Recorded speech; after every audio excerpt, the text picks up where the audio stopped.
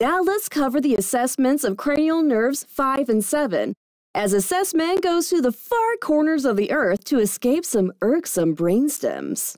Cranial nerve 5 is known as the trigeminal nerve. Remember, this is the brainstem grabbing a 5 face with 3 gems.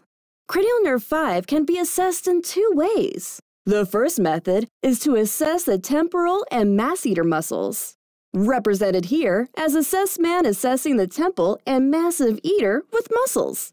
To test the temporal and masseter muscles, place your fingers against the person's temple and get them to clench their teeth. Then place your fingers against the masseter muscles and get them to clench their teeth again. The muscles should be equal bilaterally. The second method to assess the trigeminal nerve is to evaluate the light touch sensation, shown here as assessment using a light bulb to touch a face. In real practice, use a cotton wisp against a person's forehead, cheeks, and chin bilaterally, and with their eyes closed. Ask the person to say, "now," whenever they feel touch. This tests ophthalmic, maxillary, and mandibular nerves. Decreased or unequal sensation may be noted with a stroke. Asking the patient to open their mouth and move their jaw side to side is another way to check nerve function. Cranial nerve 7 is the facial nerve, represented here as the brainstem with a face lotion dispenser in the shape of a 7. To assess this nerve, simply note the mobility and facial symmetry. This assessment can be recalled by the mobile phone and facial symmetry, or asymmetry in this case. Asymmetry of movement occurs with strokes and Bell's palsy. Assessing the patient's sense of taste on the anterior 2/3 of the tongue and testing their ability to whistle are other ways to assess this nerve. So to recap, cranial nerve 5 is known as the trigeminal nerve. This nerve can be evaluated by assessing the temporal and masseter muscles, then by checking for light touch sensation.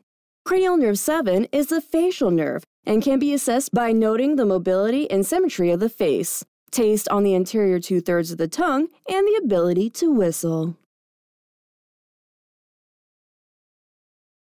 Okay, I needed some R&R away from these brainstems. So I headed to the far corners of the earth for a break. Assessman, help! My 3 gems are getting stolen by this 5-faced thief! You have got to be kidding me! Okay, I run over to assess the situation. It looks like someone stole the gems from the nearby temple because the massive eater security was eating instead of doing his job. I touch a light bulb to his face to snap him out of it. There you go. Now your gems should be safe from thieves. That's when I see Brainstem 7 with a face lotion dispenser. He's giving my wife a facial while she's on the mobile phone, and she's giving him the side eye.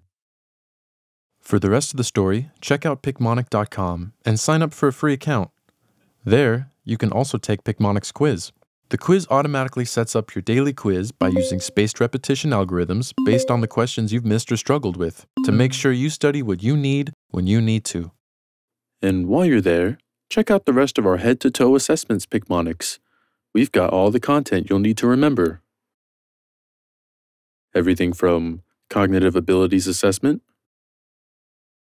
cerebellar assessment,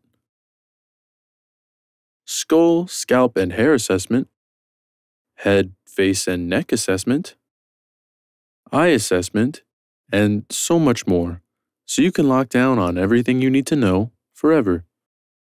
Play, quiz, and spaced repetition. Efficient, effective, and research proven to increase exam scores.